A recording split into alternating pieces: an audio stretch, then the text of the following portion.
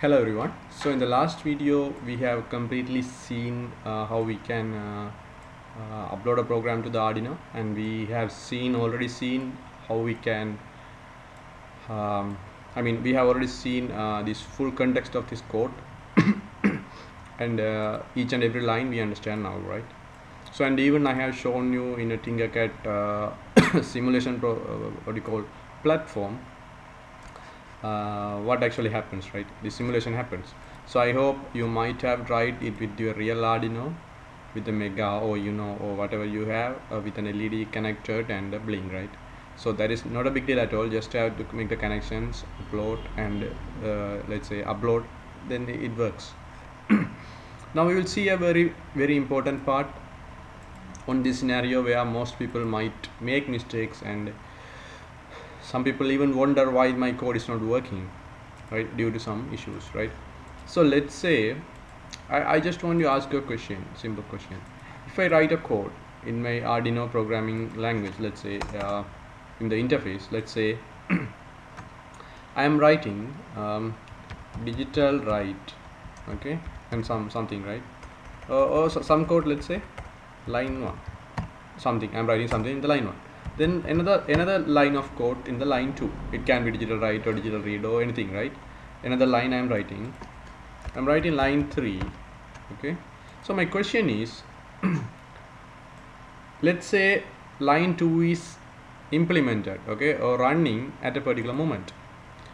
Then the program moves to the next line 2. The question is, what is the time difference between the implementation of line 1 and line 2? Is there really a time difference, or even though it is running one by one, there is no time difference? So what is your opinion on that? Or from line 2 to line 3. So let's say the program is running the line 2 and then it's moving to line 3. How much time it takes between both? Okay, so this is a very important thing because I will tell you why, right? Because I will tell you understand why it is, because it is important. Okay, let's get into this and see.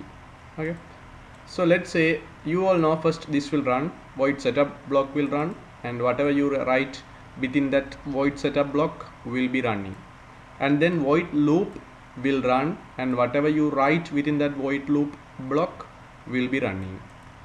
Okay, so let's take the time at 0, right? Let's say the time is 0, that means starting time. So the first line will run, as you all know, at t is equal to 0. Okay, so then it will get into the other block and that will run the next line number 6. So my question is, how much time will take from running this one and this one in between? Will it be 1 second or 2 seconds? What is that? Any idea on that? So I'm telling you, it is also t is equal to 0. That means to the Arduino, to go from one line to next line, you can say there is no time difference. It is actually, this is that much fast. It is like the time difference between you switch on a bulb, you press a switch on and seeing the light is on.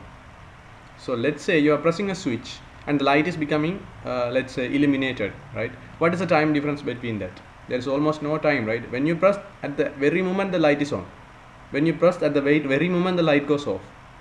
So the pressing and the light's response has almost no time difference, right? Like that, this coding or program running from one line to another line has almost no time difference. Okay, you can't even measure that. Okay, so this line and the next line will happen at the same time. I just want you to understand this. Actually, program is running line by line. First this line is running, then next line to this line is running. Okay, the code is going from this line to this line. The program is going from this line to this line. That is correct. But it is going in a very fast manner that there is no time difference. If it is t0, the next line also will be t0, the starting time. Okay, then let's see what is the starting line of this time of this line number 7. As I said you, there is no time gap between one line to another line because the program is that much fast, the processing is that much fast. Okay, so this delay also will start at t is equal to 0. Okay, so from this line to this line, no time gap, and from this line to again this line, no time gap, right? Okay, you get the point, right? So then you see we manually give a 1 second delay in this line. That means we are asking the program to pause for 1000 millisecond, or in other words we are asking the program to pause for 1 second in this line. Delay, please delay in this line for 1 second. We are manually asking. So the program is holding here. It is not moving away, it is just stopping everything and staying here. At the same, whatever it has done is done, and it is staying at the particular let's say line for 1 second. Then it will move to next line. So since we are manually breaking the code flow for 1 second, the new time of starting time of this line 8, this line is obviously after 1 second. That means t is equal to 1, because this is starting time is t is equal to 0 starting time, and then since we manually give a 1 second gap, the next line will start at t is equal to 1. You get it? Okay, then from this line to this line, as I said again, there is no gap. Okay, so this also will happen at the same time. What is the time? 1. Okay, let's say you can say if it is 12 o'clock, it is 12 o'clock and 1 second. Okay, so at the same time this code also will start. Okay, I will put it space t is equal to 1.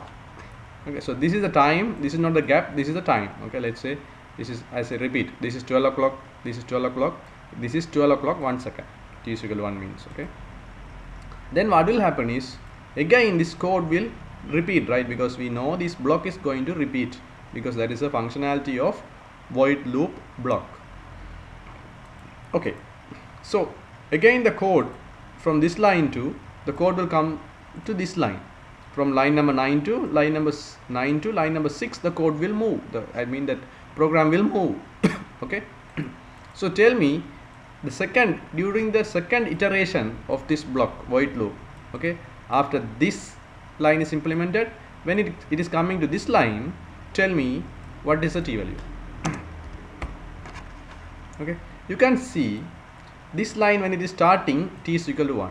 But again in this line we are manually holding the program for 1 second. Okay, so 1 second will be spent on this particular line on purpose. Okay, so that 1 second finishes, at the very moment the code will go to this line number 6. Get it? So when it is passing 1 second and when the t become 2 seconds, the code is immediately go to the next line, and you know from one line to another line movement will take almost no time. Okay, so at exactly the 2 seconds this line will be implemented. Okay, so again the next line will also start running at t is equal to 2, because no time is going to take. Again there's a 1 second particular purposeful delay, so this will be t is equal to 3. Okay, again this will start at the same time, this delay line t is equal to 3. Then again we are holding it in that line for 1 second. So when the program at the third iteration, the program will again go to line number 6. It will keep going, right? So it will start at t is equal to 4. You understand, guys? So this flow is going to happen, and I want you to remember this thing, because this is very, very important, this time gap, to understand some particular scenarios and even to debug the code in a proper way. Okay guys, then thanks for watching. I will catch you up in the next video as the following of this tutorial. So guys, please consider subscribing us, and thanks for watching again, and stay safe.